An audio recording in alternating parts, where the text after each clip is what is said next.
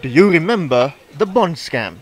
One company favoured during the issuance of central bank treasury bonds in 2015 and 2016. Losses faced by the employees' provident fund amount to 8 billion rupees. Sri Lankan Airlines. Sri Lankan Airlines enters into a deal to purchase 10 aircraft in 2013. Details emerge on $16.8 million pocketed as commissions. Sri Lanka ends up paying 17 billion rupees to end the deal without aircraft. Coal transaction.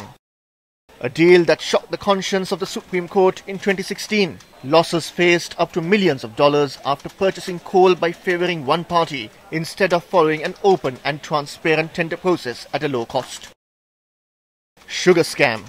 Sri Lanka faces losses of up to 15.9 billion rupees between 2020 and 2021 by reducing the import levy on sugar. Government suffers massive losses after changing the levy on coconut oil imports.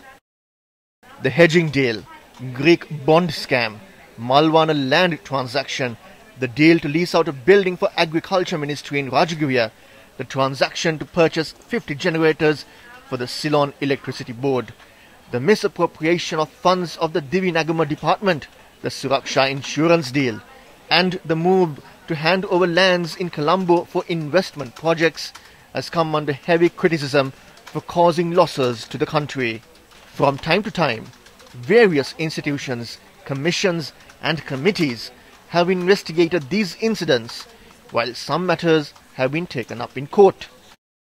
On International Anti-Corruption Day, let us recall the action taken against these corrupt transactions and those involved in such incidents.